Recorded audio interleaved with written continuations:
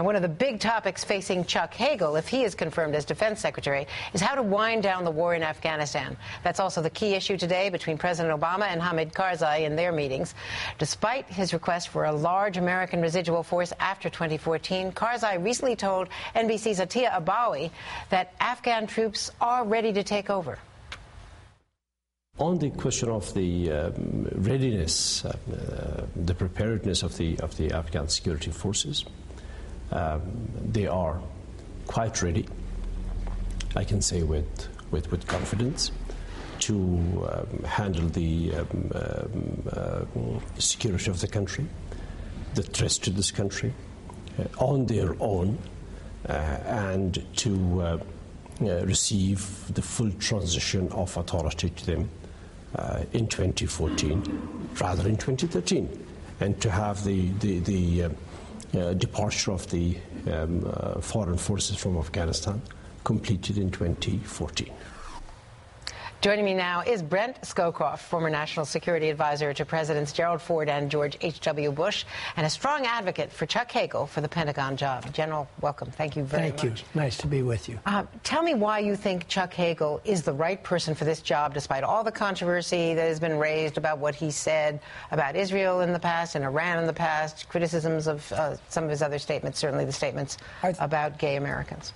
I think for two, maybe three reasons. First of all, he's a very solid, sound thinker. He's been involved in these matters for decades.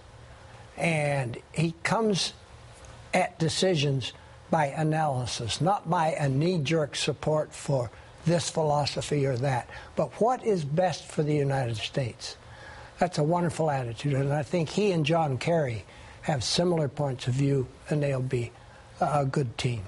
But secondly, he would be the first Secretary of Defense to have served as an enlisted man in the trenches. That is a perspective. From that, following on to the USO, to Veterans Administration, he understands the political and human problems of the force in a way that no other secretary has. Now, do you think that he has the experience and the skill to get his arms around that Pentagon bureaucracy and all the pork that's embedded in it at a time when facing the sequester? We've had warnings from General Dempsey and of course, from Leon Panetta that we are facing the potential hollowing out of the force and a real national security dilemma. I think, to me, he's an example of one of the best teams we ever had in defense, which was Laird and Packard. And to me... You mean David Packard and Melvin Laird? David Packard and Melvin Laird, yes. And he knows the policy. Chuck Hagel knows the policy.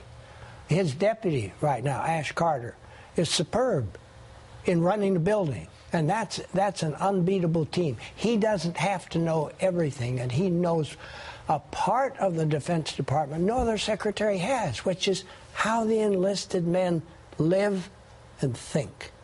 How important is it for a president, for a commander-in-chief, to have someone he really trusts in that job and in the other national security jobs? Because we have President Obama now moving from what has been called a team of rivals to a team of friends and of colleagues. He clearly has a great affection for John Brennan and certainly for Chuck Hagel, and perhaps not as close with John Kerry. The president's problem in dealing with any issue is making decisions on the basis of imperfect information. You never know as much as you'd like to know about a situation. So he appreciates different perspectives and different evaluations that give him the confidence that all of the angles have been discussed to the point that they can, and that he goes into making a decision based on the best possible information and analysis. And I think that's what Chuck Hagel will give him. General Scowcroft, I want to ask you about your close friend, co-author, the man you served, George Herbert Walker Bush. Yes. How is President Bush 41 doing? I think he's doing much better now. He had... That's so good to hear. He had some respiratory problems that they were very afraid would go into a serious form of pneumonia. And I'm not an expert on the military, on the medical diagnosis, but he's doing fine now. I talked to him a few days ago, and he's his old self. And how are his spirits? The spirits are fine. Well, please convey our very best wishes. The whole country is pulling for him to get out of that hospital and to be back in good form again. I would be delighted, and I will do it today. Thank you. Thank you again. Thank you. It's great to see you, General Nice. Scowcroft.